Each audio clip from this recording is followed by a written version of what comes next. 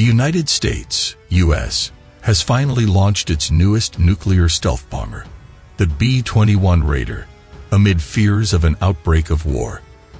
The B-21 Raider, which is considered a sixth-generation aircraft, is claimed by its makers to be able to hit targets anywhere in the world. America's most modern warplane was launched on Friday when the Russia-Ukraine war was raging.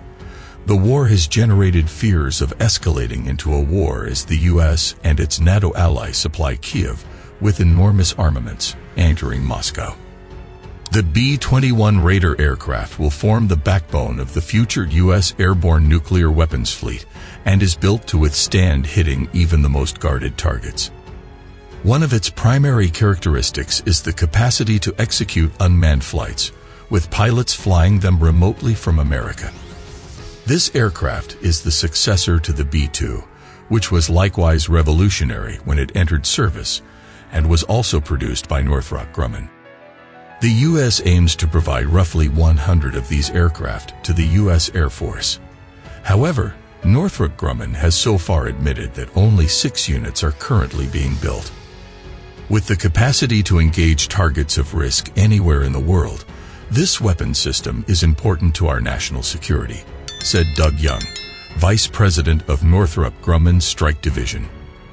Little is known about the B-21, and there is suspicion that the odd form observed in the top-secret Area 51 could be the bomber.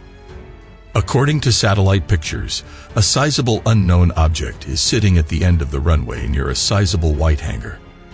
From the facts that came out, the B-21 Raider takes most of its design from its predecessor. With America's potential opponents developing and deploying advanced new air defense systems, much of the focus during development was survivability. The B-21 must be able to breach the toughest defenses, and China has claimed that its radar can identify even stealth aircraft.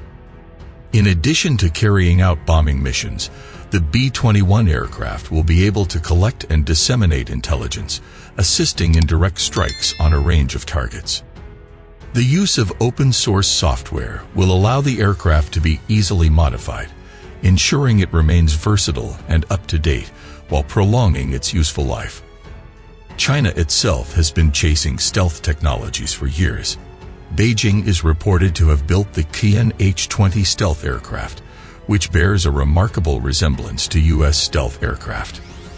Northrop Grumman received the contract to develop the nuclear stealth bomber in 2015.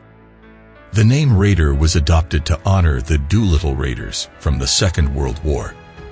On April 18, 1942, 80 airmen in 16 B-25 Mitchell airplanes first attacked Tokyo after the Japanese attack on Pearl Harbor. The attack was organized and directed by James "Jimmy" Doolittle of the U.S. Air Force.